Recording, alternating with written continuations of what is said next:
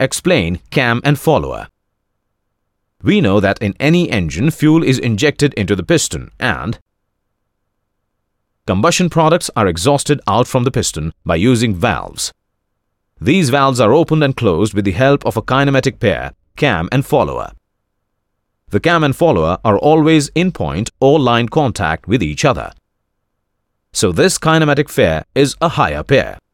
Cams are rotated at a uniform speed by a shaft, while motion of the follower is determined by the shape of the cam.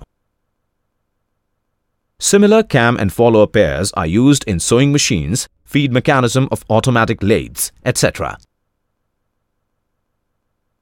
Thus, cam is a rotating machine element which gives reciprocating or oscillating motion to some other machine elements known as follower. Cams can be broadly classified into two types, radial cams and cylindrical cams. In radial cams, the follower reciprocates or oscillates in a direction perpendicular to the cam axis. Whereas in cylindrical cams, the follower reciprocates or oscillates about a groove in its cylindrical body in a direction parallel to the cam axis.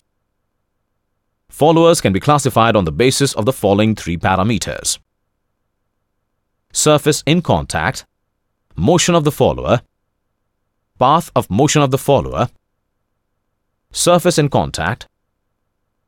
On this basis, followers can be classified as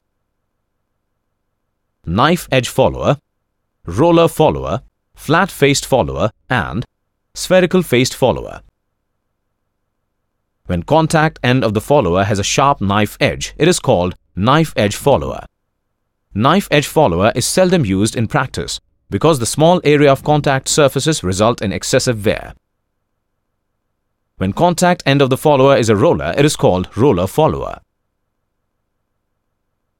Here, due to the rolling motion between the contacting surface, the rate of wear greatly reduces. This type of follower is extensively used in oil and gas engines and aircraft engines. When contact end of the follower is a perfectly flat face, it is called flat-faced follower.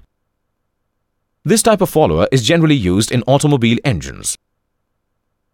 When contact end of the follower is spherical in shape, it is called spherical-faced follower. This type of follower is used in automobile engines. Motion of the follower.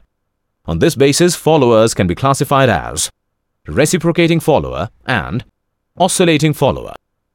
When the follower reciprocates in a guide due to the uniform rotary motion of the cam, it is called reciprocating or translating follower. When the follower oscillates in a predetermined direction due to the uniform rotary motion of the cam, it is called oscillating or rotating follower. Path of motion of the follower. On this basis, followers can be classified as radial follower and offset follower.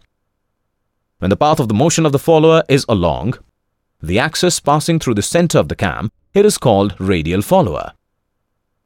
When the path of the motion of the follower is along an axis away from the axis of the cam center, it is called offset follower.